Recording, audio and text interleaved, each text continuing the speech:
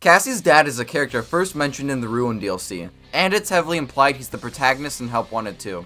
It's further implied that he's also the Bonnie bully from Five Nights at Freddy's 4. For this story explanation, I'll be discussing my interpretation and speculation of the story based on the hints the games have provided. Since with Five Nights at Freddy's, the story is more vague, so I apologize if this doesn't line up with any information in future installments. In Five Nights at Freddy's 4, William Afton's youngest son is bullied by his older brother Michael Afton and his friends, one of which is seemingly Cassie's dad. Cassie's dad, along with Michael and his other friends, lift the crying child into Fredbear's mouth, where Fredbear bites down on him, killing the crying child. After this, Cassie's dad becomes irrelevant for most of the series. Ruin lets us know that he collected the Freddy and friends into our lunchboxes, and that Bonnie was his favorite character. But outside of that, not much is known about him. It's also implied that Cassie's dad is Jeremy, the beta tester from Help Wanted. I'll explain why I think this later, but for now, let's just roll with this interpretation. Jeremy works at Silver Parasol Games, the company that's making a VR game for Phasma Entertainment to repair their reputation. Phasma Entertainment sent the game's development team vintage circuit boards to speed up programming. This resulted in the creation of Glitch Trap, a digital anomaly within the VR game. It seems like while beta testing the game, Jeremy encountered Glitch Trap and was possibly infected by him. Jeremy reported having night terrors, and he started acting strange. An employee known only as Tape Girl documented the game's troubled development. She notes that sometimes when Jeremy is testing the game, he looks like he's talking to someone, presumably Glitch Trap. One day, Tape Girl finds a Halloween mask on the floor of the development team's office, with something that looks like ink around it. Jeremy's in the VR booth, with more ink covering himself, and the VR headset is covering his face. When Help Wanted first released, many people thought that Jeremy had cut off his face with the paper guillotine that Tape Girl had mentioned earlier. But due to a detail in Help Wanted 2, I don't think this is the case. The Halloween mask might be Jeremy's Bonnie mask from Five Nights at Freddy's 4. And Help Wanted 2 gives us a possible explanation for the paper guillotine, but we'll deal with that when we get to Help Wanted 2. Sometime around this, Cassie is born, and it's worth noting how similar Cassie and the Bonnie Bullies' designs are. They both wear rabbit masks, a red shirt, and blue pants. In my opinion, this is definitely an intentional design decision to connect these two characters, and imply that the Bonnie Bully is Cassie's dad.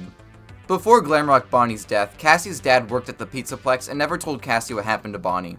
Not too much is known about Cassie's dad's job at the Pizzaplex, but he had a Faz wrench, so it's likely he was a technician.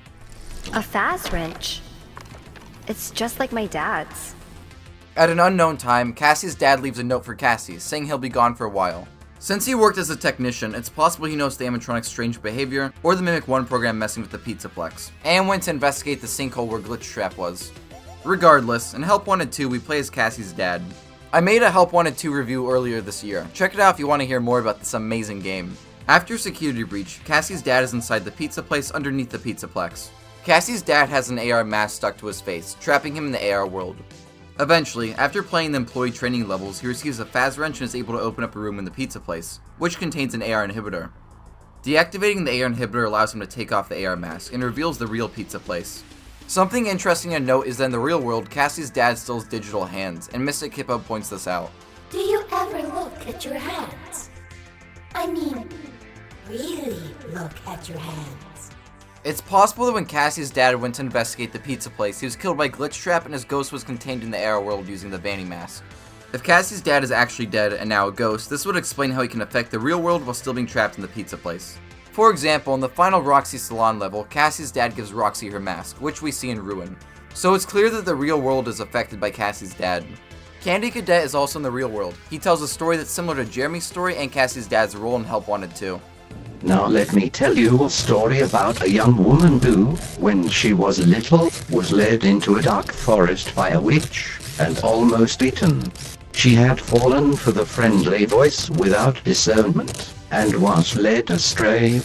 She had escaped before being thrown into the oven, but would have a scar for the rest of her life. When she had grown, she sought revenge on the witch, and entered the forest again willingly, this time with the confidence of age and experience. She was greeted at the mouth of the forest by a young boy who offered to help guide her through the darkness. She welcomed the help, and followed the young boy over the river, through the jagged trees, and toward a small house. "Come," the boy said. "Rest here before killing the witch." The young woman was tired, and would kill the witch in the morning. She followed the boy into the house. The oven door closed. The witch would finally have her meal. This story is very similar to Jeremy's story and Cassie's dad's story. Jeremy was seemingly infected by Glitchtrap and injured using the paper guillotine, leaving him scarred like the young woman, but he still survived. Years later, Cassie's dad / Jeremy seems to have returned to stop Glitchtrap, but he's tricked by Helpy and is finally killed, which parallels the young woman returning to stop the witch, but being tricked by the young boy and finally eaten by the witch. We'll come back to that ending later. This Candy Cadet story is why I think Cassie's dad is actually Jeremy. No other character fits Candy Cadet's story except Jeremy. While Gregory and Vanessa encountered Glitchtrap, both of them are still alive, unlike the young woman in the story, so that doesn't really fit with either of them. Jeremy on the other hand encountered Glitchtrap and was hurt by him, fitting the young woman having a scar. We also very clearly play as Cassie's dad in Help Wanted 2, I'll explain why later, but the young woman being killed by the witch fits with Cassie's dad being killed. So since this story fits with Cassie's dad and Jeremy, it's likely they're one of the same. Regardless of Cassie's dad's well-being, he plays a role in both Help Wanted 2 endings. In the Princess Quest 4 ending, Cassie's dad collects the memories of Afton's victims and plays Princess Quest 4, where he gives up the AR mask to help Vanny defeat Glitchtrap. In this ending, you can find a secret old Bonnie mask in the style of the original Bonnie. The protagonist says the mask looks familiar, and the achievement for finding it is called Lost Luggage. All of this implies that the mask belonged to the protagonist, which heavily implies they're the Bonnie bully from Five Nights at Freddy's 4, since they also wore an older Bonnie mask. It's also worth noting that a lot of Help Wanted 2 achievements are Bonnie themed, strongly tying this game back to Cassie's dad. The achievement for completing all levels in the game has the Faz wrench as its icon, again tying this back to Cassie's dad. A Faz wrench? It's just like my dad's. In the Help Trap ending, Cassie's dad listens to Helpy and collects all the Faz Force action figures. Glitchtrap's hand emerges from a charging pod in a reference to Burn Trap, and Staffbots swarm Cassie's dad, seemingly disassembling him. The game then shows the perspective of Maskbot, a character in Ruin who gives Cassie the AR mask. In Ruin, when viewing Maskbot in the AR world, he appears more organic than the other animatronics, implying that Cassie's dad has been trapped in Maskbot and forced to give his own daughter the AR mask. I also made a Ruin review. If you want to know my thoughts on the DLC, go check out that video. Most people believe that the Princess Quest 4 ending and the Help Trap ending are both canon, and a detail in the game reinforces this. If you play Princess Quest 4, then activate the Help Trap ending, Helpy will disappear from the game, and this only occurs under these specific circumstances, leading me to believe that this is how the story is meant to play out.